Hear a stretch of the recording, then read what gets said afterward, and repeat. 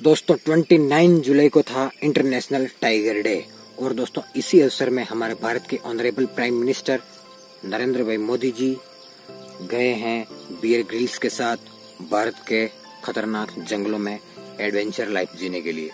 An ace adventurer who redefines the rules of survival unites with the leader of the world's largest democracy. Welcome to India.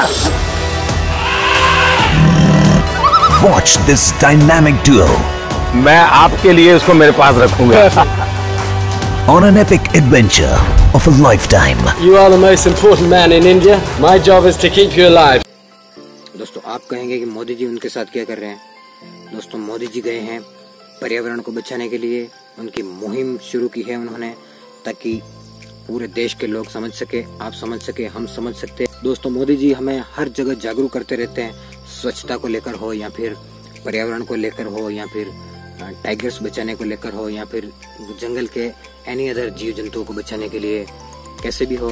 तो दोस्तों मोदी जी हमें time time पर जागरूक करते रहते हैं। तो दोस्तों उन्होंने इस बार बहुत बड़ा कदम उठाया और दोस्तों वो गए हैं मैन वर्सेस वाइल्ड शो में बियर ग्रिल्स के साथ। दोस्तों बियर ग्रिल्स वही है जो जंगल में भटकते रहते हैं, आपने देखा होगा, सांप बिच्छू खाते रहते हैं। और दोस्तों वो आई थिंक मेरे हिसाब से 180 आसपास कंट्री में घूम चुके हैं, अच्छी जगह गए हुए हैं। और दोस्तों अभी जो आपने देखा ये था उनका प्रोमो जो अभी 2 दिन पहले रिलीज हुआ है।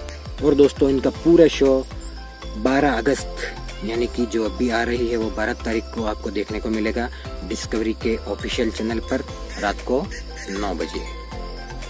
तो आप देख सकते हैं, देखना बिल्कुल ना भूलें। दोस्तों में मोदी जी हर बार जागरूक करते रहते हैं और दोस्तों इस बार वो डिस्कवरी के थ्रू पूरी दुनिया को जागरूक करने में जुटे हैं। दोस्तों पर्यावरण को बचाओ, जीव जंतुओं को बचाओ, ये करो वो करो, ताकि लोग जागरूक हो और उन्होंने ये पर्यावरण बचाने की जो मुहिम चढ़ी है वो आगे तक चलती रहे और हमारा देश खुशहाल बनता रहे।